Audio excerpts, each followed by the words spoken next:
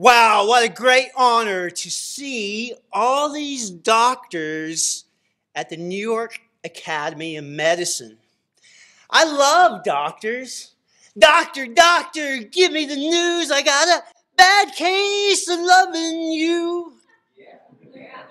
But no pill would cure my ill. As you may have noticed, I suffer from a rare condition called brachydactyly. All my life, my hands have been really different. And even my face has been really different all my life. For most of my life, I couldn't smile. And you couldn't see my lips. Since I've been born, I've been working with all kinds of doctors. They've been helping me and taking care of me. And most recently, they've been helping me to change my game. You see, 2 years ago, I decided to have full facial reconstructive surgery with double jaw surgery. I was terrified. But I also knew that I couldn't wait any longer being like this. I went to the surgery and ka-dum! I woke up in the middle because I had died and they had revived me. And for a second, I was awake. 8 weeks after that was a liquid diet with 100 cc's of whatever I could get in at a time through a syringe. I didn't know if I could make it. It was a year of pain for other work and braces. But now, finally, I have lips.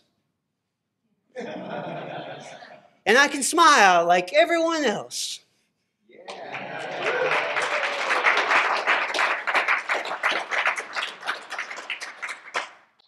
Thank you. This experience has really made me an expert at change. And my new book is called Change Your Game.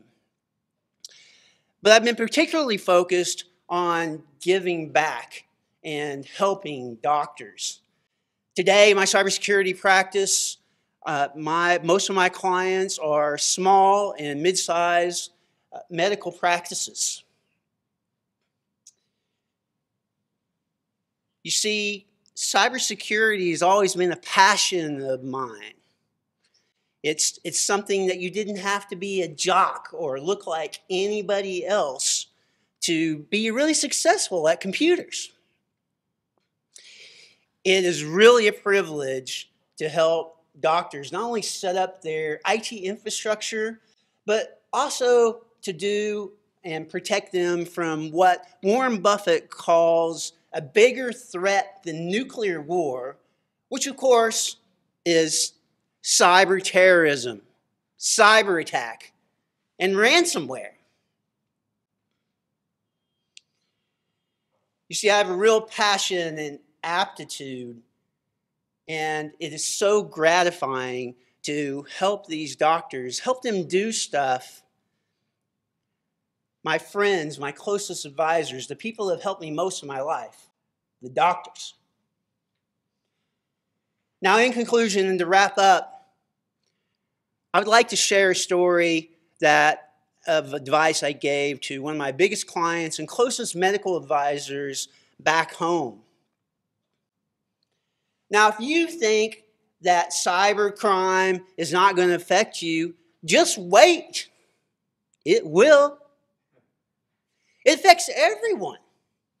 It even affects Dr. Oz.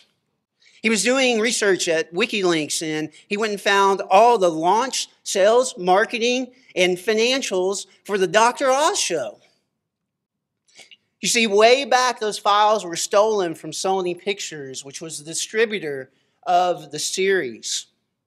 And if you think they only go after big people like Dr. Oz, then you're wrong.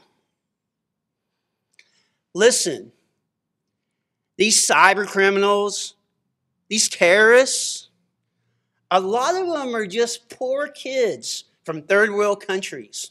Or they're shadow businesses that are doing everything and attacking anybody they can just to survive.